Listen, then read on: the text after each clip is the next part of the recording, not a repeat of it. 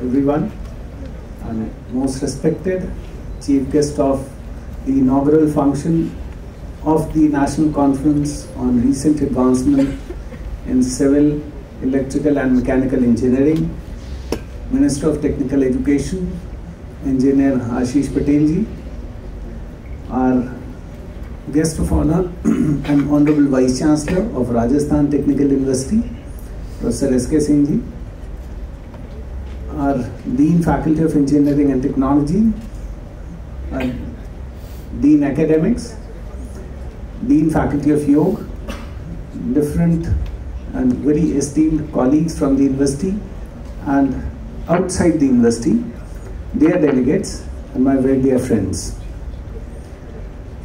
Let me welcome you all again on behalf of University of Lucknow and also on my personal behalf to this, I believe this is probably the maiden attempt of this Faculty of Engineering and Technology to hold such academic conference. I'm very happy that in the maiden attempt, such a wonderful response this faculty has achieved. Because primarily, a Faculty of Engineering and Technology is not only meant to impart the knowledge based on the syllabi to the students in the classroom or the lab, and of course in short placements. There are several other aspects as well, and one of the aspects is to find out what all recent advancements are happening in different disciplines, pool the people who are the cause of all these latest developments, and impart to these students framed in the curriculum by means of research and cross-fertilization of ideas for the longevity of the student when they go to the corporate. Because very, very important is not to ensure the placements. I believe this faculty is doing wonderful placements to its students, and I would like to bring to the notice of Honorable Minister and all the delegates who have come from different parts of the country that we do place all our students in one of the finest companies available in respective disciplines, and we are one of the top 5 institutions on those placement parameters also in the state of Uttar Pradesh in a span of 5 years only. Now, when we talk of moving a leap further, what is extremely important is to move beyond the conventional classroom model to this research-based education. And if you ever try to think of कि एक average institution के बच्चे का package से for example 10 lakh रुपए है और किसी इंस्टीट्यूशन में उसी बच्चे का पैकेज 50 लाख रुपए है और किसी इंस्टीट्यूशन में उसी बच्चे का पैकेज 1 करोड़ रुपए है, किताबें सेम है, सिलेबस लगभग सेम है, फिर पैकेज क्यों डिफरेंट है? Have you ever thought of? Company भी सेम है. Why is this difference?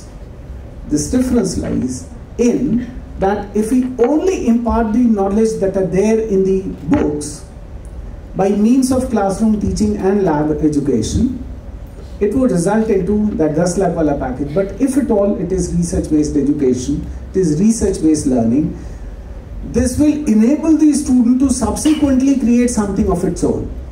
I know a friend of mine was working in GE in Bangalore. 2 years back he shifted to the US. एक electrical engineer थे, सो वो motor पे काम करते थे और एक उन्होंने कोई मोटर टेक्नोलॉजी बनाया, पेटेंट हुई, कंपनी को पैसे मिले. उन्होंने जब मैं मिलने गया तो बोले मैं अपने कम से कम 20 साल की तनख्वाह कंपनी को दे दिया. अब मैं अगर कोच भी नया नहीं निकालूंगा and company gives me my salary with all the due increments, company is not going to give इनकर एनी एडिशनल एक्सपेंडिचर. ये सिर्फ एक टेक्नोलॉजी से वो अगले 20 साल तक की मेरी सैलरी पूरी निकाल रही लेगी. So if this is the kind of learning that we are imparting, we essentially are going to place our students to a platform which will enable them to be a star and be available for international market. At this institution, we strongly believe, and at University of Lucknow, we have our H index of Web of Science. Our H index is 96, and of Scopus we have our H index of 106. So this also exemplifies what all is our pursuit and our emphasis on research, and this is the kind of research-based teaching, training and education that we intend to provide to all our students. In pursuit of that, as you have been told, we are the first institution in the entire country, and I say this very proudly, but all the humility at my command, that we are the first university in the entire country to have implemented National Education Policy 2020. So we are working on, and for engineering education, primarily guided by the regulatory body called All India Council for Technical Education, we are attempting to start it from the academic session 23-24 onwards. A lot has been debated upon as to what will be the outcome, but I believe such innovation in academics, clubbed with the kind of research that one of the very fine brains of respective disciplines have gathered together here for, will bring in some outcome which will try to answer to all the queries that are coming in the way of implementation of National Education Policy 2022.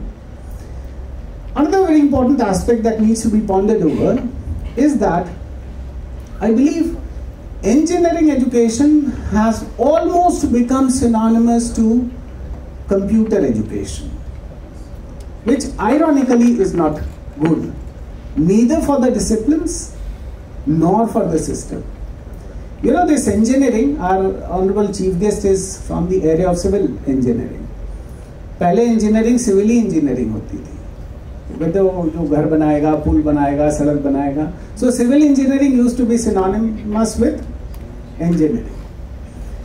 जब पुल बनाना, घर बनाना, सड़क बनाना चलने लगा तो it required machines. So फिर mechanical engineering आ गया. अब machine को चलाने के लिए फिर you needed a system, so advancements होने लगे इलेक्ट्रिकल इंजीनियरिंग में, वो सब भी आए.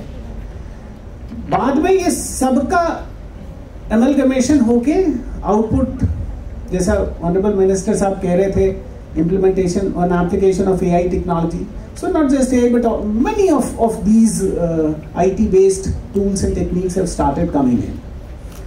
तो फिर फोकस आ गया कंप्यूटर इंजीनियरिंग पे और सबको कंप्यूटर इंजीनियरिंग पढ़ना हुआ. अभी मैकेनिकल इंजीनियरिंग पढ़ के भी आईटी कंपनी में जाके कोडिंग कर रहे हैं आप, सिविल इंजीनियरिंग पढ़ के भी आईटी कंपनी में जाके कोडिंग कर रहे हैं आप, और कोई एनआईआईटी एप्टेक जैसे कंप्यूटर इंस्टीट्यूट से पढ़ के भी जाके आईटी कंपनी में कोडिंग कर रहा है. And you both are working at the same package. So where lies the differentiation? My Neiphiu was a student of NSIT, आपके दिल्ली में है. So NSIT में बीटेक कर रहा था from mechanical engineering, and since he was offered कि IT की नौकरी तो बहुत ही है, but he said no, I want to work in the core. I also tried to persuade him कि क्यों जा रहे हो इसमें, तुम कर नहीं पाओगे, तुम छोड़ दोगे उसमें, तुमको पता नहीं है शॉप फ्लोर पे कितने हीट में काम करना है. अगर बाहर 45 डिग्री, आज 40 डिग्री बाहर होगा, शॉप फ्लोर पे जाओगे 47-48 डिग्री का टेम्परेचर होगा, तो फिर वो सारा ग्लैमर खत्म हो जाएगा. तुम्हारा आईटी में जाओगे, एसी चल रहा होगा, मुफ्त में कॉफ़ी भी देगा, मुफ्त में बड़ी कंपनी में पिज्ज़ा भी देगा, शाम को घूमने भी जाओगे, बड़े शहर में नौकरी रहेगी. But then he persisted, and this is possible only because he was in a good institution, and a lot of new technologies that are coming up in the way of the respective disciplines have been taught to them. So the recent advancements clubbed into the recent education will surely enable the institution to produce meaningful outcome in terms of good human resource that is good for the greater good for the system, society and country. And this is what we are trying to pursue at University of Lucknow, and not just here.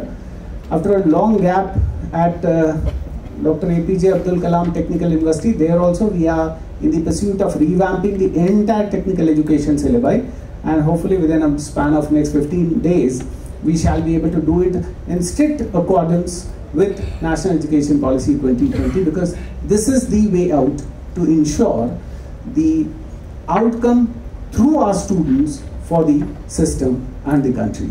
So I wish this conference a very, very grand success and a meaningful outcome. Thank you very much.